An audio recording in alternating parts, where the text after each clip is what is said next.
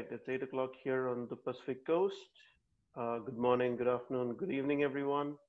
Welcome to our next installment of tinyML Talks. My name is Ravi Sivalingam from Qualcomm AI Research. I'll be your moderator today.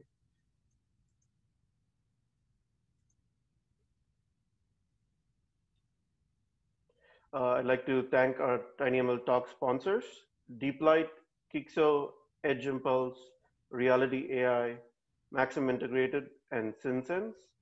Additional sponsorships are available both for the global tinyML Talks as well as for the local tinyML Talks. Please contact Betty at tinyml.org for more info.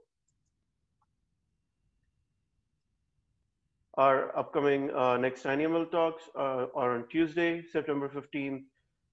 We have Hiroshi Doyu from Ericsson Research and Vikran Tomar and Sam Meyer from Fluent.ai. Same time, 8 a.m. Pacific, 2 weeks from now. Please contact talks@tinyml.org if you're interested in presenting at any of the global or local meetups. I do have another announcement. March 22nd to 23rd of 2021, we have the next tinyML Summit.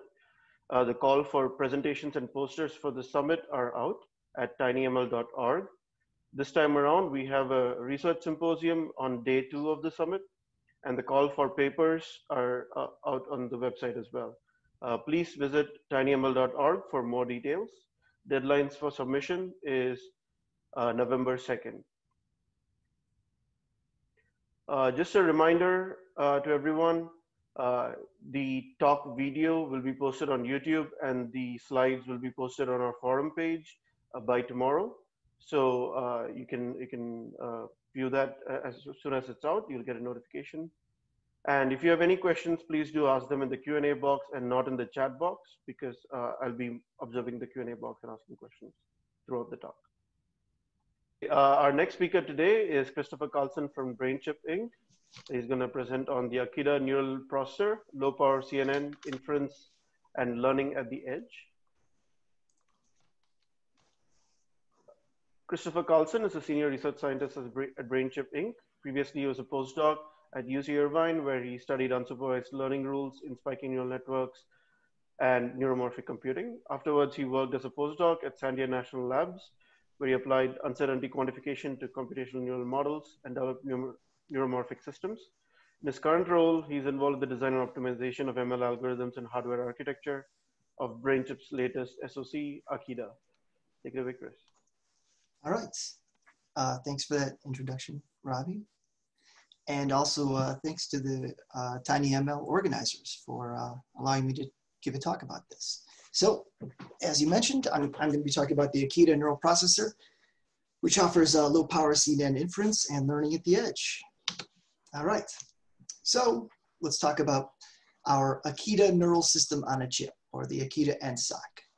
So we built an NSoC that performs CNN inference and learning at the edge by utilizing neuromorphic design principles. So here's a list of the important neuromorphic design principles that we used, kind of close to order of importance. So first and foremost, we perform event-based versions of conventional machine learning algorithms to take advantage of activation sparsity. So let's take a step back and explain what that means.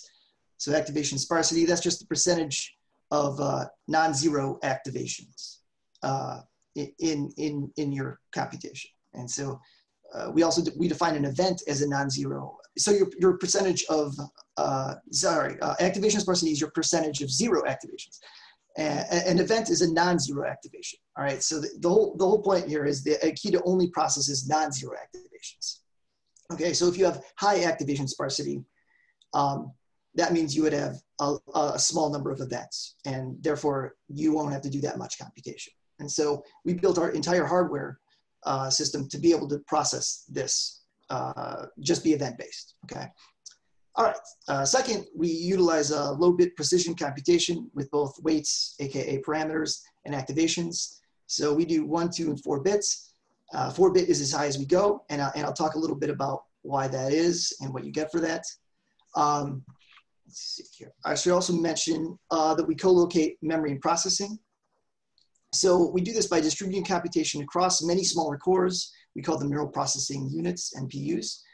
And so they work in parallel. Instead of kind of just putting all the computation in one big systolic array, like many deep learning accelerators or DLAs. So because of that, each of these NPUs has its own memory and computational processing elements. And so you don't have to move information around. I think Søren had a good little graph about what it costs, or he had a table about what it costs to move, energetically speaking, what it costs to move stuff around, like data, and it costs a lot, so you don't want to do that. Finally, we run at lower clock speeds to keep overall power consumption low. And you can, because of that, you can do some cool tricks. You can use like low leakage memory and things like this. And the last point is something that's also very important. So we implement a proprietary on-chip unsupervised learning algorithm. And this is so, I'll talk a little bit about why we do this, but it's really so we can do training at the edge. All right, so in my talk, I'm going to just talk about these 3 points: the event-based thing, the utilizing of low-bit precision computation for both weights and activations, and our on-chip unsupervised learning algorithm. So those are the 3 things I'll be talking about. So for each one of these things, let's see what we get from using these things. So when we perform event-based versions of conventional machine learning algorithms, what we're really doing is getting a 40 to 60% base reduction in the number of max required per inference. Okay, when you compare it to a non-event-based hardware solution. All right, and in my next few slides, I'll just kind of describe why we're doing that, or rather how we're doing that. But remember, that's about a 50% reduction in computational cost out of the box. So that's very important. Second, so when we utilize a little bit precision, if you compare us to like an 8-bit machine learning accelerator, you'll get a 50% reduction in required memory and bandwidth, right? So if you go down to 4-bit and most things are 8-bit, then you're just you're gonna save half the space. Now, of course, there are situations where you can go 1-bit or 2-bit, and you can go even lower, and that's good too. We support that. And finally, I mentioned that we have this on-chip unsupervised learning algorithm. We do this so we can retrain at the edge instead of retraining in the cloud. Okay, and again, this is I can go back to Søren's talk. That the cost of phoning home, so to speak, is high. So you really want to avoid that.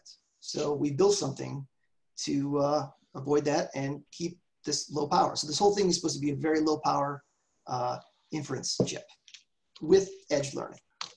All right, so before I go into those 3 points, I just want to quickly mention the Akida software development environment, ADE, and how you would use it. So we built this, our whole Akida software development stack is really kind of very similar to TensorFlow and TensorFlow Keras. It's built off that. So if you're familiar with those deep learning frameworks, then using our framework will be really intuitive for you. So it's just like other Python packages, you just use pip install. And then the other thing I want to mention is that when we're what your normal workflow would be, you would take your original neural network model, you would use our TF Keras API, that our custom one, to make sure it was kind of compatible with our chip using our compatible layers. And then you would do this quantization aware training, right? So that means if you start at 32-bit, you would have to retrain using quantization aware training to keep the accuracy as you go down in bit width. And again, we're talking about activations and parameters, weight parameters that you can go down in. And finally, you save the network and it automatically gets converted into something. And so you can read a lot more about this in our documentation. All right, so let's get back to these 3 points that I was talking about. So I'm going to talk about event-based, a little bit of precision, and this on-chip learning algorithm. So let's go to the event-based computation stuff first. Okay, so the key aspects of event-based processing. So we implement event-based versions of convolutions and dot products from the ground up to minimize overhead. So the key point here is we don't have to kind of do this thing where you search for zeros and activations and try to find something.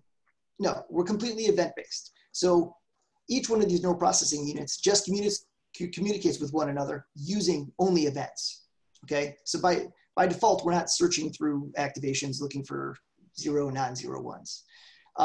Second thing I want to mention is that when you go from non-event-based to event-based, there's no loss in accuracy. Okay, so the algorithm is different, but the core calculations are identical. All right, so that's important to understand. So if we're talking about quantization, yes, we could talk about stuff you might lose, accuracy you might lose, but not in event-based, from non-event-based to event-based.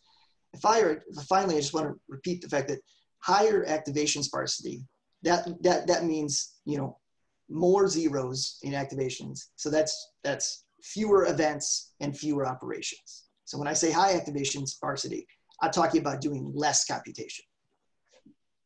Okay. All right. So a little bit about how we do this. So when you use batch normalization, gives us a 40 to 60% activation sparsity as a starting point. Okay. And that's because on average, rectified linear units or ReLUs, they're centered around 0. And so kind of roughly half their outputs are 0, right? Because if you're centered at 0, to the right will be non-zero, to the left will be 0. So because batch normalization is so useful and many people use it in their neural networks, we use this to just get our base level of activation sparsity. And so that's how we do it. And it's nice because that's just a common, important convolutional neural network training technique that we use. Okay, so finally, we can also further increase activation sparsity by using something called activity regularization during training.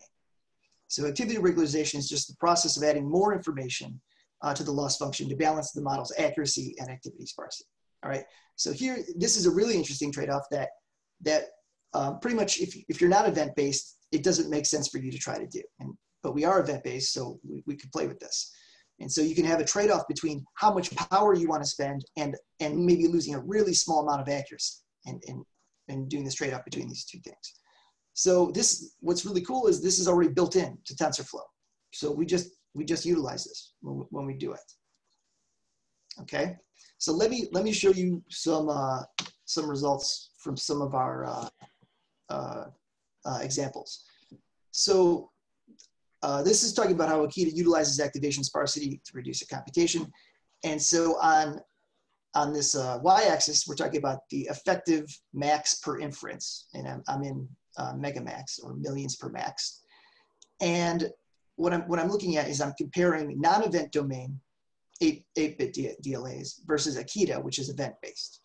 And I'm looking at so I'm running MobileNet on 3 different image sets, or 3 different data sets. So MobileNet v1 on ImageNet, which is 1,000 classes, MobileNet v1 on ImageNet, which is 20 classes, and MobileNet v1 on Visual Wakeword, which is just 2 classes.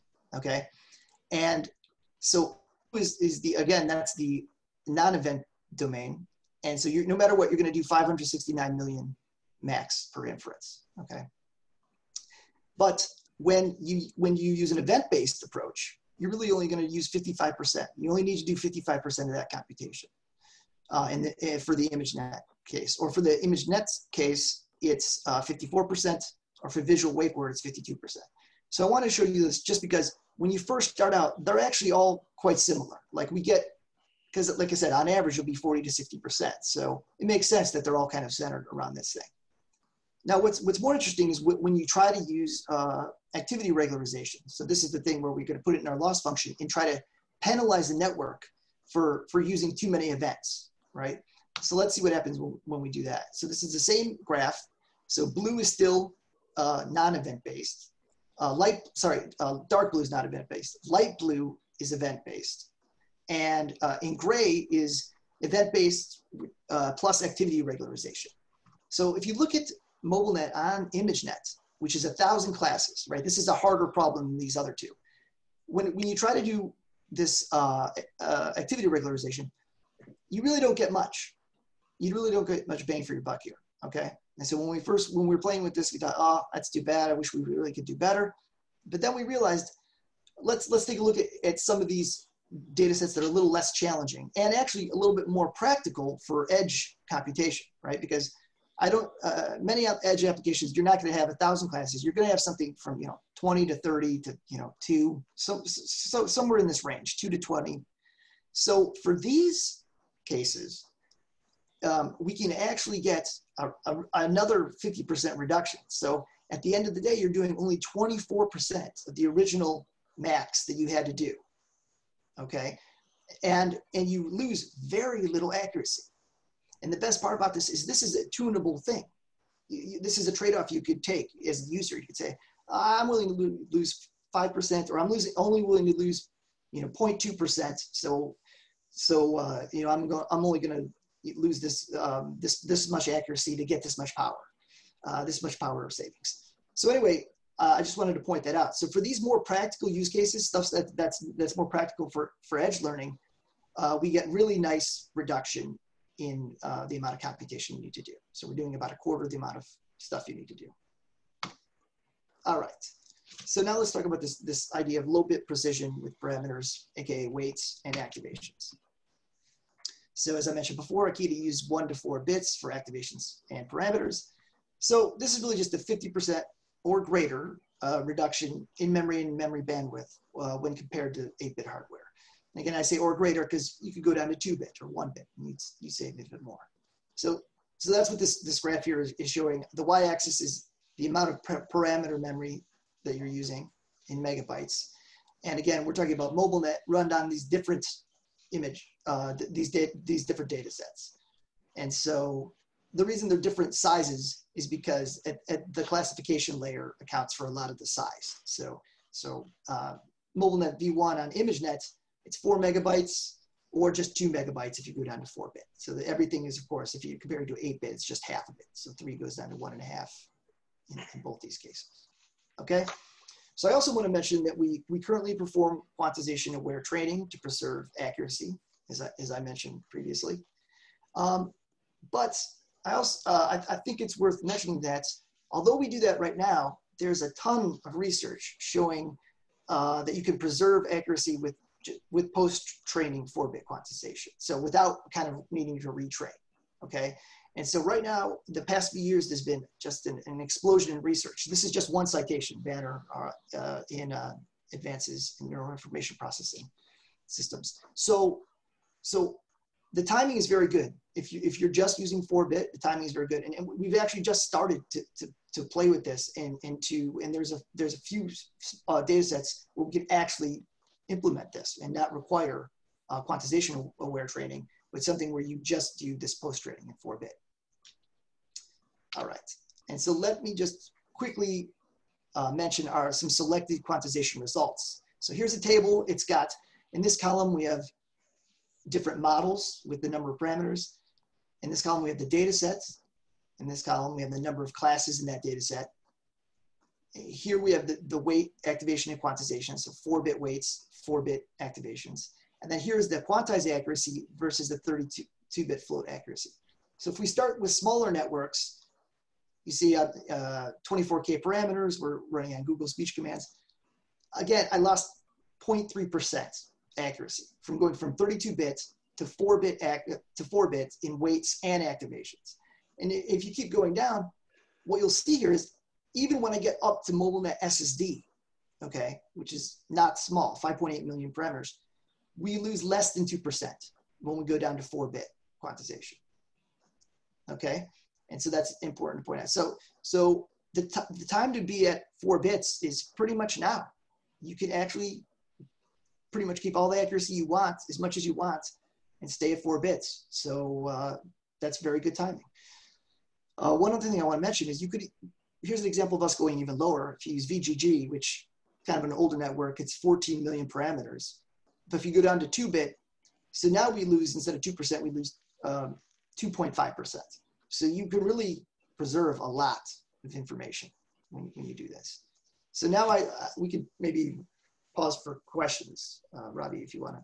Yep, thank you. There are quite a few questions. Let me ask a couple and then we can leave the rest for the end.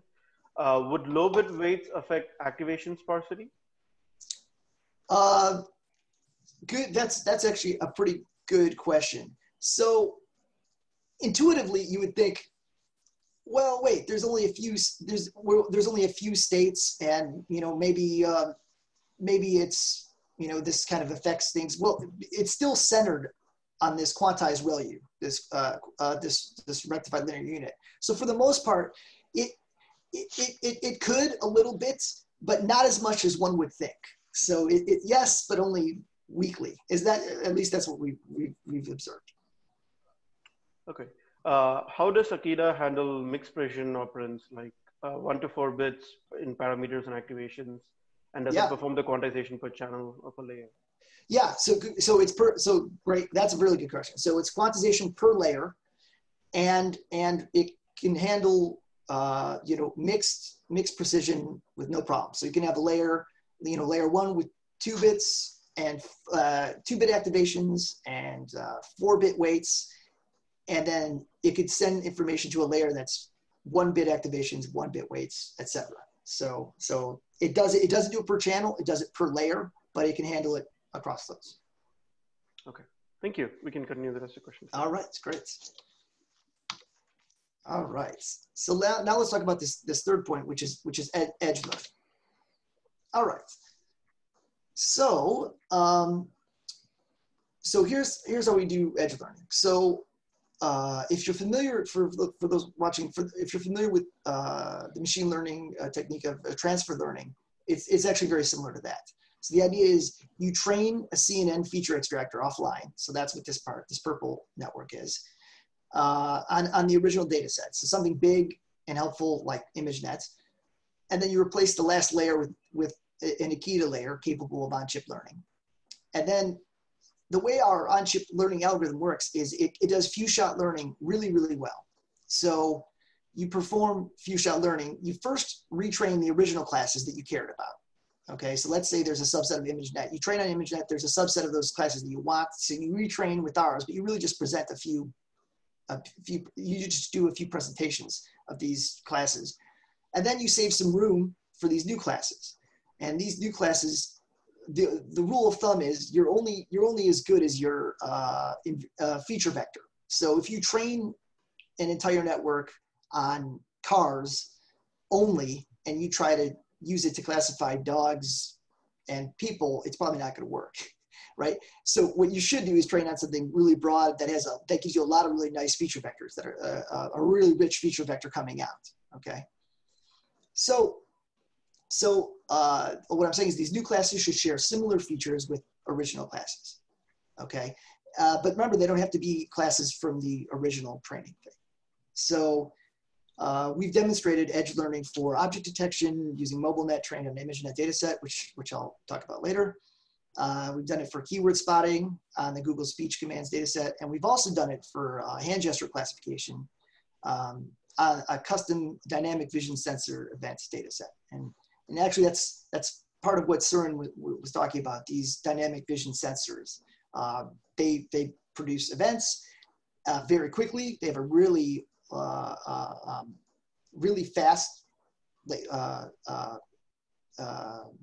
computation, so they can pretty much just give you events really, really quickly. Okay, and so we can process those events directly. So we can talk a little bit maybe about that later.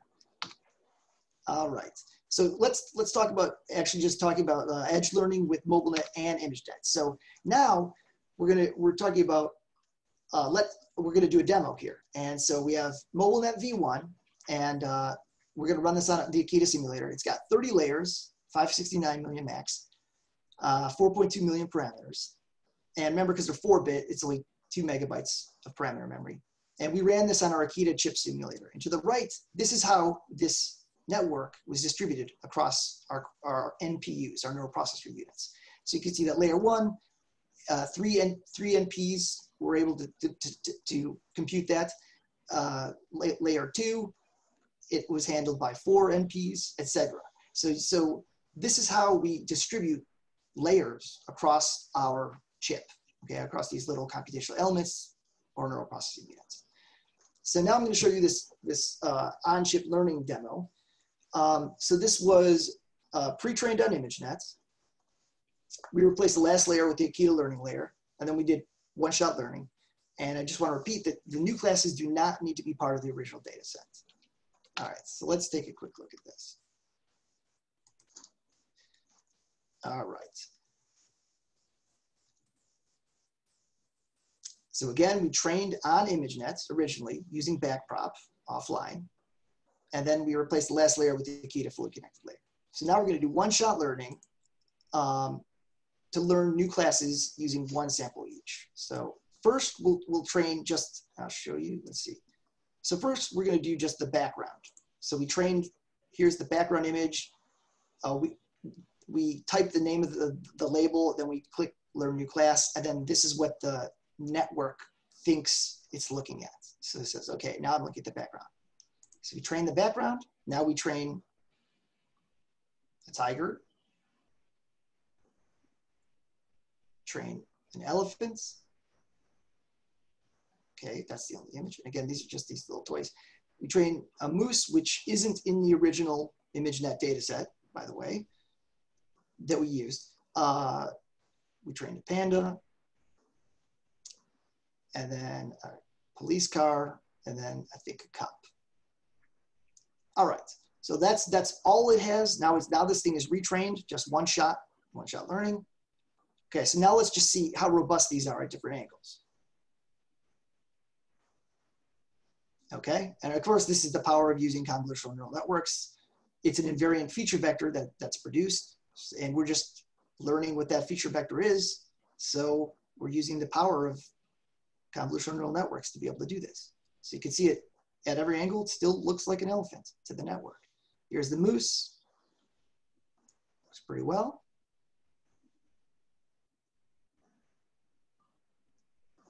Okay, so the police car, it does pretty well, but you're going to see from the front, it actually thinks it's a cop.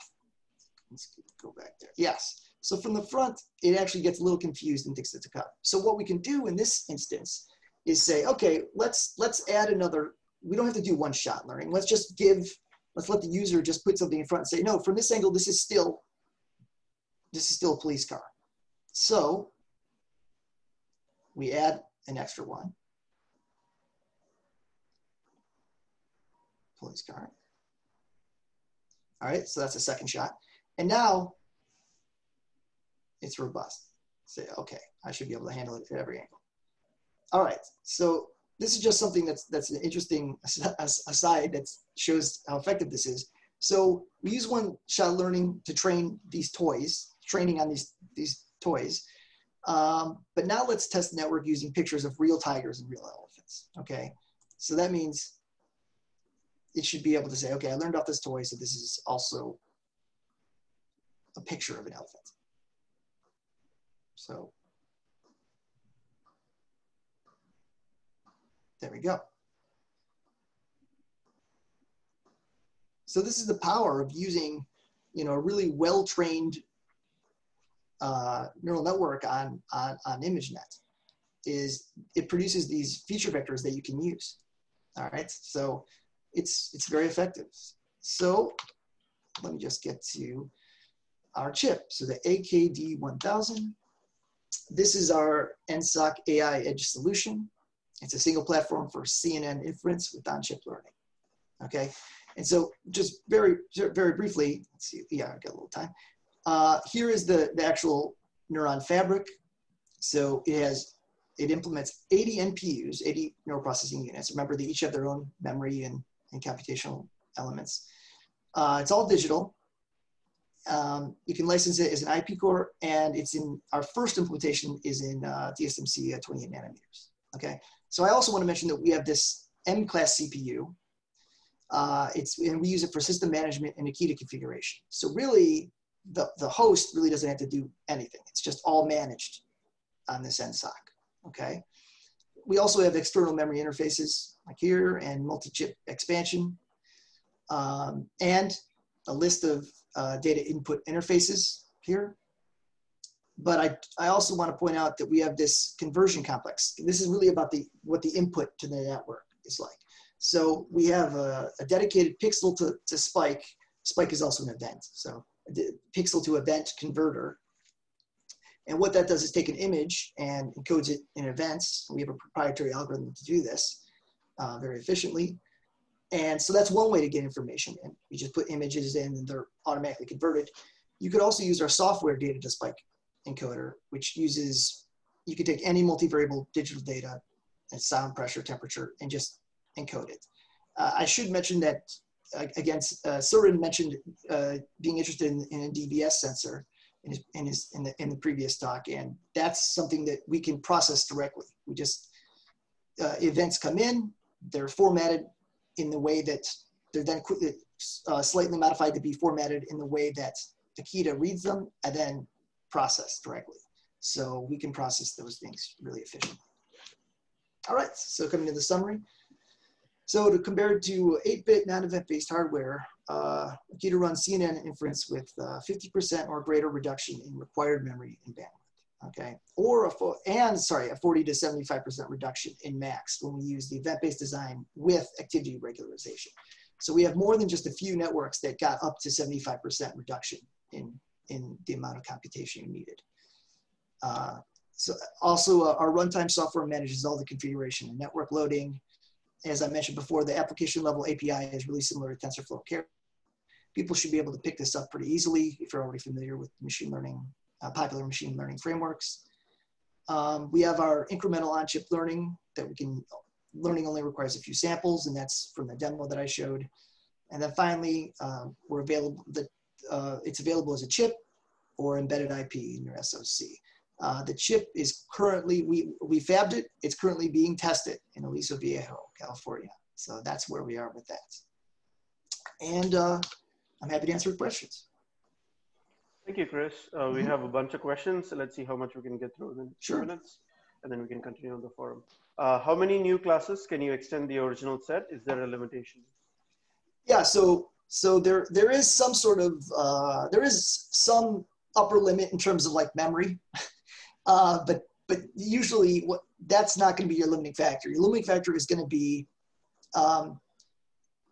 in how many classes that you add, and how it's going to be related to how good your initial training is. So for instance, if you train on ImageNet, you can maybe add, let's say 10 classes, maybe 20 classes, but there's going to be some limit there where some of the classes are going to get too similar to one another, right? Because backpropagation is able to separate those, and we're not doing backpropagation. So we're really just using the existing invariant feature vector that's coming out of a backprop trained network. So what I'm saying is, it depends on your data set and the difficulty of it. For many practical edge learning applications, people use from 2 to 20. That is the range that we're targeting adding new classes for. So that's what it's designed for. So you could probably go, if it's easier, you could do more. If it's harder, maybe you would do a little less. Got it. So really about how the backbone, the feature space, how the things are separated. Absolutely, absolutely. And of course, if you know more about your data, you can train a more effective version of that and then be able to add more classes. Got it. Are all common CNN layer types supported on the Akida chip? Yeah, so we, if you go to our documentation, I'm glad they asked that, because if you look at you can see what's supported on our documentation. Mm-hmm. But very briefly, we support feed-forward CNNs. So this is mostly convolutional layers. We also do depth-wise separable convolution layers and fully connected, or affine or dense, however you want to call it. So those are pretty much most of the common ones. We support those. Okay.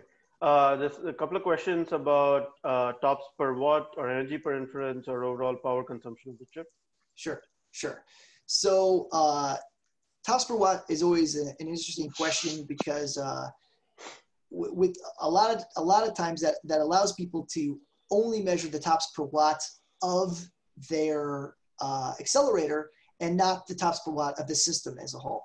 And so we found that that's sometimes a little bit misleading. So when we do show people an estimation of tops per watt, it's always for the whole system. I don't have tops per watt numbers right now for this thing. Part of the reason is because we've been getting we've been doing power estimations, and now we actually have the chip. So we actually want to do these physical measurements now. So that's why we haven't, in the past, we've talked a little bit more about power, but now that we have the chip, we're going to do these measurements later on. So that's why I don't have power numbers here, because we're still working on getting physical power numbers. Got it. There are a couple of questions about how the neural network layers are split between the different NPUs. Yeah, great. So I can talk a little bit more about that. So the idea is that you take each NPU has a certain amount of memory that can hold input events and filter information or weight parameters. So pretty much you can split, if an NPU can't hold as many inputs as it needs to be able to, you can split those inputs. So one NPU looks at half of the inputs and another NPU looks at another half of the inputs. And so the cool thing is we have a compiler allocator thing, that software tool that automatically does this stuff. Okay, so the user doesn't need to worry about how this stuff gets distributed. It's automatically distributed for us. And another cool aspect of this is because of we have these little cores, we have a more granular way to cut up computation. So if you already fit the model on and you have these extra NPUs, you can put the NPUs where they're needed most to further accelerate things in a more efficient way. So if you have 20 NPUs left over, you could put NPUs on the layer that's the most expensive and reduce your time. So you're pretty much doing this like, you could do almost like a load balancing when you first start. Got it. There are actually a bunch of more questions. Unfortunately, for the lack of time, we'll have to move them to the forums. Okay. Thank you very much, Chris. Yeah, sure. Yep, let me request control and we can go. We'd like to thank our tinyML Talk sponsors, DeepLight, Kixo, Edge Impulse, Reality AI, Maxim Integrated, and SynSense. Additional sponsorships are available. As mentioned, please contact Betty at tinyml.org. DeepLight uses AI to make other AI faster, smaller, and more power efficient. Edge Impulse enables developers to create the next generation of intelligent device solutions with embedded machine learning. Get your free account at edgeimpulse.com.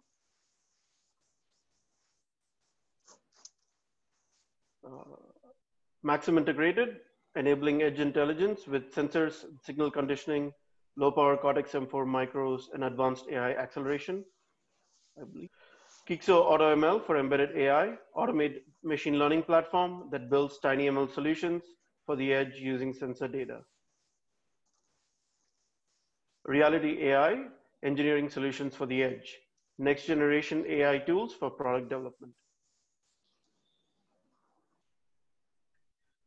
SynSense builds ultra low power sensing and inference hardware for embedded mobile and edge devices. All right, thank you to our sponsors again. And just a reminder for the next tinyML talks that's coming up on September 15th. And also please check out tinyml.org for the 2021 tinyML Summit information. Thank you, everyone.